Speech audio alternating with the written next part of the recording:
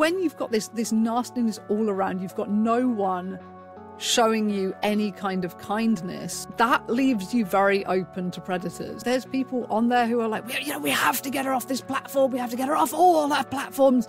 You're going to get her booted off for being mentally ill. You can't kick someone off the internet for being unwell. Being unwell is not a moral failing. Most of Eugenia's biggest haters, I would say, are recovered ED people themselves. And there seems to be this real feeling of, well, I got over it, so absolutely anyone can. And unfortunately, these people are unable to differentiate between the words acute and chronic. There are differences in EDs. There are people who sadly are incurable. She is not bulletproof, and you are potentially driving her into the arms of people who are going to be lovely to her, but for very, very, very creepy reasons.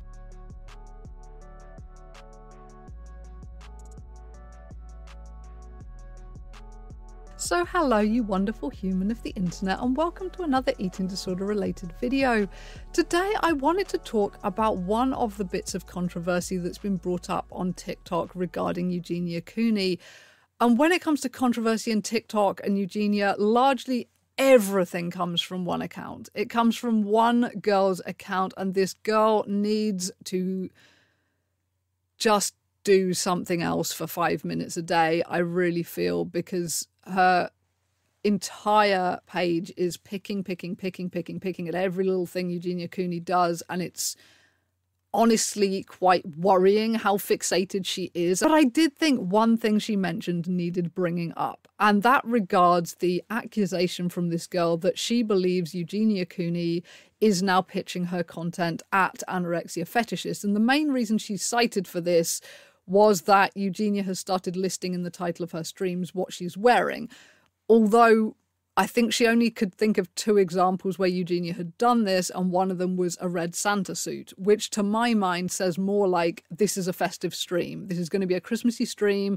If you want to get in the Christmassy mood, I'm wearing a red Santa suit, it's going to be a Christmassy stream. That would be my thinking more so than like, oh, it's fetishy. But I did think that the potential relationship between someone like Eugenia Cooney and anorexia fetishists online was worth talking about, because I just thought, well, duh. And I'm not saying well, duh, because there's money in it and, oh, anyone will do stuff for money, right? I think it's far deeper and more devastatingly tragic than that, honestly. When it comes to money, I think Eugenia is probably doing well enough to not need to pitch herself at fetishists. Obviously, her statistics have been declining somewhat because people are just tiring of the drama and all of this. And, you know, some people are trying to boycott, blah, blah, blah, blah, blah. So her stats have been declining. But nonetheless, I don't think financially she needs to pitch herself at fetishists. But obviously, you've got the fact, and the reason I wanted to make this video was that this girl on TikTok was just not, it clearly wasn't clicking in her mind. And if it's not clicking in her mind, then it's probably not clicking in the minds of her subscribers.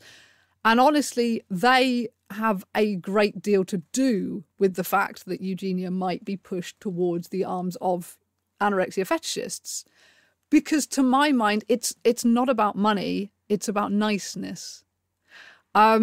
When you're someone like Eugenia Cooney, who is getting so much hate online, day after day after day, everywhere she turns, you know, even her own subreddit, and obviously subreddits of influencers and YouTubers and things, usually it is like the more cynical, snarky side of the fan base, because if it was like the genuinely nice side of the fan base, well, they would just have their discussions out in the open on that person's YouTube pages. So the fact they have to like close the door on the YouTuber and go somewhere else to have their little discussion, it's like, clearly it's the slightly snarkier side of things. But even so, generally speaking, it is that person's fan base, and they are by and large like supportive, if with a little grain of salt or saltiness. They're usually fairly supportive. But Eugenia's subreddit is just bilious at this point. There's so much hate coming at her. And it seems fairly obvious that she doesn't have the real life connections to, you know, unplug and have somewhere that she can go that's a safe space. That leaves you very open to predators, I think. And when it comes to anorexia fetishists, believe me, they will be so nice to their targets, because like, and I'm speaking from interactions with anorexia fetishists myself back in the day, back in sort of 2000, early 2000s, when I was at my lowest weight. The eating disorder forum I was on, there were 2 anorexia fetishists on there, and they were open about what they were, and people just let them be because, I don't know, we were young girls largely with low self-esteem and getting attention from these guys. And, you know, we were young. We had, like, our parents were against our eating disorders. Everyone was trying to get us out of our eating disorders. Everyone was trying to control us. We wanted to just do our thing and be stuck in our disorder and be in the only thing that gave us any kind of comfort and feeling of safety. And these 2 guys, they were nice to us, they were kind to us, they were flattering to us, and they didn't want to control us. I talk to both of them by message now and then. And I think if you're something like an anorexia fetishist, this sounds counterintuitive and weird, but you kind of have to learn how to be like the perfect gentleman to your intended, I don't know if victim is the right word, but target, prey. You have to learn how to be the perfect gentleman to them. Because if you're an anorexia fetishist, what you're attracted to is so, so, so rare. You can't afford to act like Andrew Tate. You can't afford to just be like, oh, I like her, I'll send her a dick pic. You can't do that because there's not enough of them. You know, when you find someone that you're attracted to, if you've got this very niche, disturbing fetish, and you know that anorexics, generally speaking, do not have much of a sex drive. You know, starvation kills your sex drive. They're not going to be interested in you in that kind of way, probably. So you have to walk on eggshells and play softly, softly, softly. So these guys will be so kind and so just pleasant to talk to. You know, I could imagine them wanting to use her PO box or whatever and send her things. And when you've got people sending things like massive boxes of diapers to you because they think it's really funny and really hilarious and it might upset you and it made her cry, and you've got that kind of thing coming to you, you know, in your house from your PO box, and then you've got someone who just sends you, you know, something nice and a nice sweet letter and just, you know, is really laid back, really not pushy, really like just, you know, write back if you want to. I'm willing to be a safe space if you want to talk. Totally supportive of you, blah, blah, blah, blah. I think you're going to be quite vulnerable to that kind of thing. And if you do strike up a relationship with this guy who just seems chill, obviously they're not going to come out about it and they're not going to be like, oh, you know, I want to lick your bones and stuff. They're not going to say this kind of stuff. They're going to come at it subtly, subtly, subtly, and they're just going to seem like best mates. And again, kind of speaking from experience, if you're female online doing this sort of thing and you have an eating disordered history, you do have some male followers that you have a very strong inkling, to say the least, are anorexia fetishists to some degree. You know, because they follow other anorexics. They have made certain comments now and then. Nothing really boundary overstepping, but enough that, like, you're onto them. And these people know how to, like, up the ante so subtly that there's never a point where they go from like chill to asshole and you're like, no, fuck off, I'm slamming the door in your face. It's always creepy, creepy, creepy, creepy, creepy. So every little thing is like this, I hate the word, but it's like a tiny little microaggression, and you can't really flip out over this tiny little microaggression. So you let it go and it builds and builds and builds and builds and builds. And at that point, you're really cornered. Tends to be how people like this kind of operate from my experience. So if they do start making requests, kind of like, oh, could you tell us what you're wearing in your live streams, or could you wear a specific thing in your live stream and I'll maybe send you something really nice, or, you know, we'll chat in the evening, or blah, blah, blah, blah, or I'll be on that live stream, we'll chat a lot and I'll like pay you some money and things that you know, like, you know, she's not a dummy. She knows that there's going to be fetishiness in what people want from her. But, you know, when it's these things that are not really unreasonable requests and you feel like you're benefiting in the relationship to a degree, you're getting someone who is fun to talk to and who lets you be yourself and who isn't trying to control you and who isn't harping on about your weight and how you need to gain some and how you need to look after yourself and go into hospital and blah, blah, blah, blah, blah. Someone who takes a break from the usual shtick that you're hearing. of course you're going to be willing to potentially do something back for them. That's kind of how this relationship, I feel, could potentially build. Now, the disturbing thing about things with anorexia fetishes, I mean, you know, it's a disturbing fetish anyway. The disturbing bit is that it can, not always, but it can overlap with having a thing for children too, because they're into a childlike anorexic body.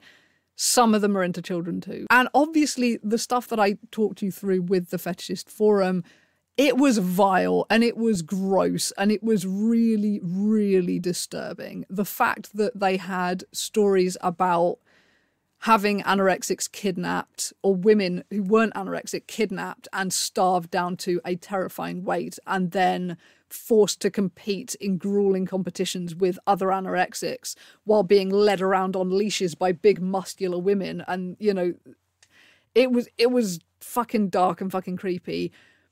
But I think it's worth remembering that this is not going to be how an anorexia fetishist is going to approach an actual anorexic.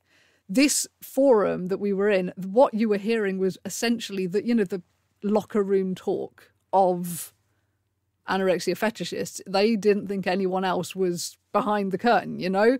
But yeah, when they come at their intended target, I just know that they can come at you in quite a personable, pleasant way. And if you're someone like Eugenia Cooney, who everyone in the world is going to feel like is hating on you, someone who's being nice to you, of course, you're potentially going to do some stuff for them.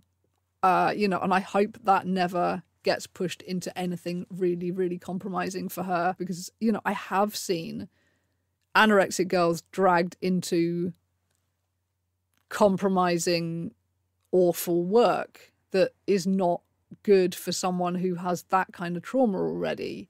I can't remember if I mentioned this in that video about the fetishist, but their forum had a whole, God, I think it was about 42 pages long thread dedicated solely to Eugenia, including some very convincing nude photoshops. I mean, it was Photoshop. The guy even said it was Photoshop. I was trying to trick you there, but it was Photoshop.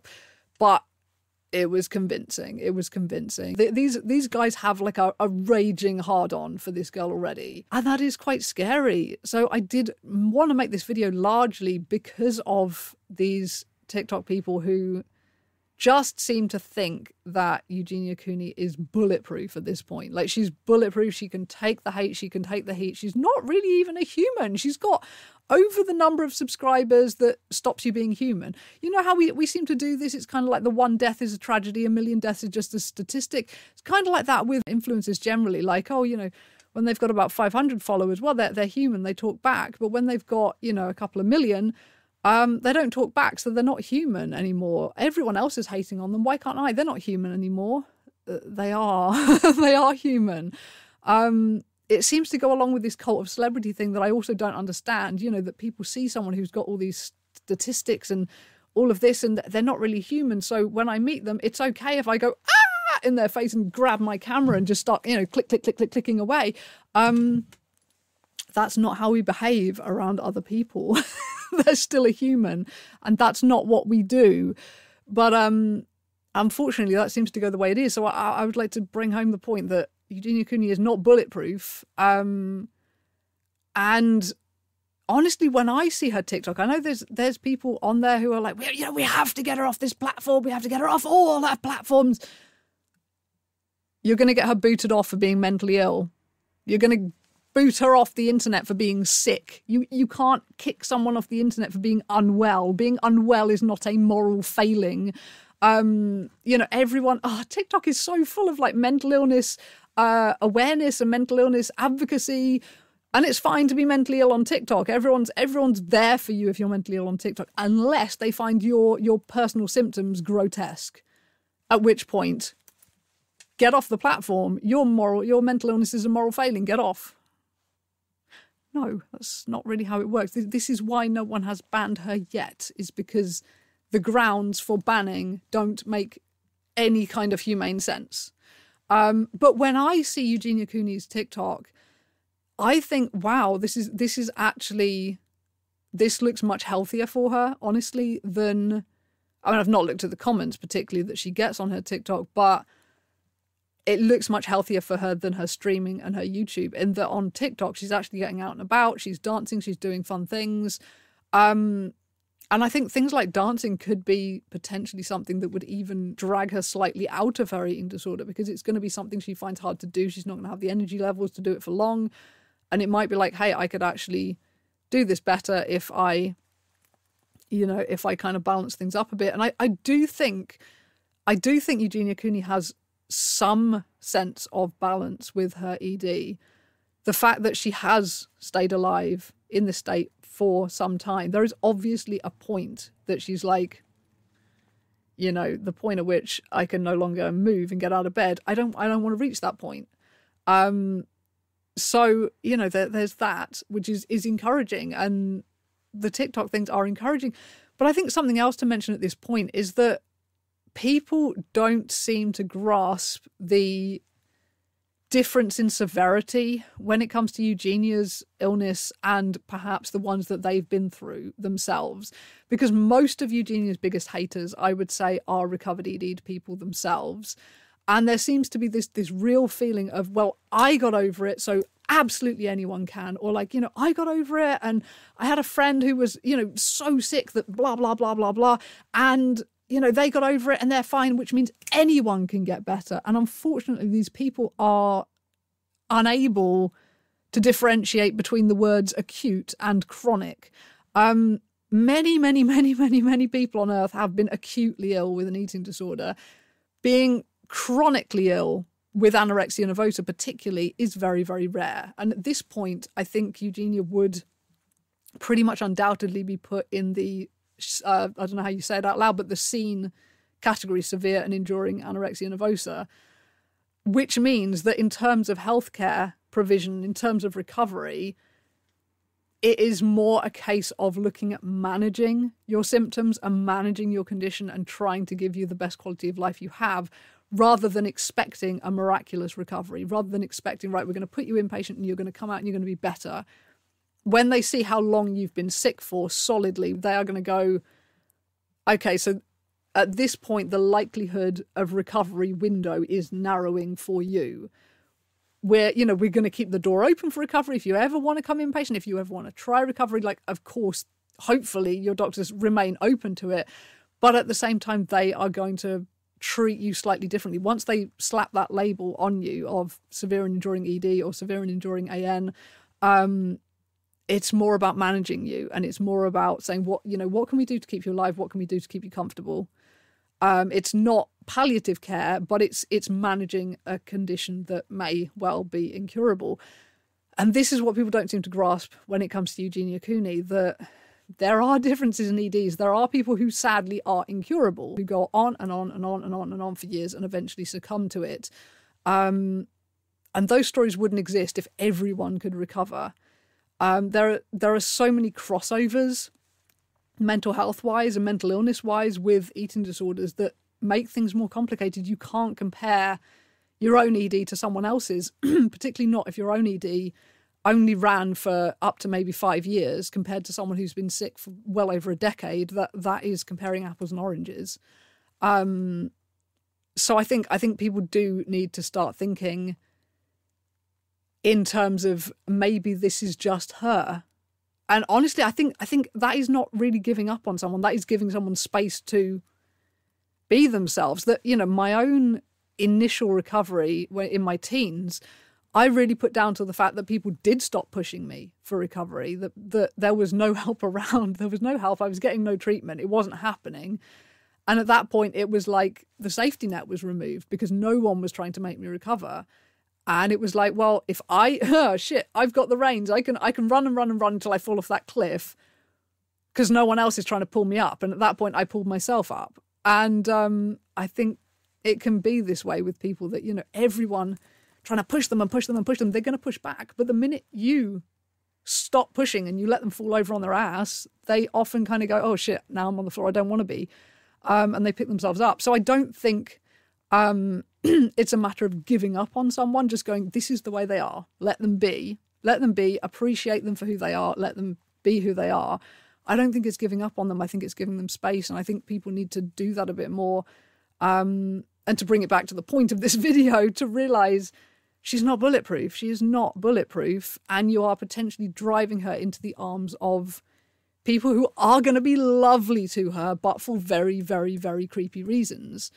And also, if your entire TikTok page is about Eugenia Cooney and you're stalking her streams and her stories and her YouTube and her Instagram and her everything, and you're making videos every 5 seconds about everything you do that you think is problematic that she's done, and you're telling her that it's terrible to be having any kind of contact with fetishists, who is the fetishist in this scenario? Who is the one who is stalking her every move and making their entire living off picking her up? I would say that is quite fetishistic myself. TikTok girl, I'm not going to mention your name, but maybe move on a little bit, broaden your scope a little bit, and try to broaden that scope out of hating other people. You know, don't just find someone else to hate as well. You know, there are other things to do than hating other people, I think. Or, you know, we call it being, you know, critiquing other people these days, but really it's just hating in a fancy bottle, isn't it?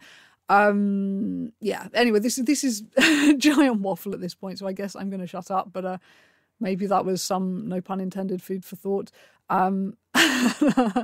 If you have anything else you would like me to waffle about around the subject of eating disorders and things like that, please let me know, and I'm going to shut up and go away now, so thank you for listening. Bye.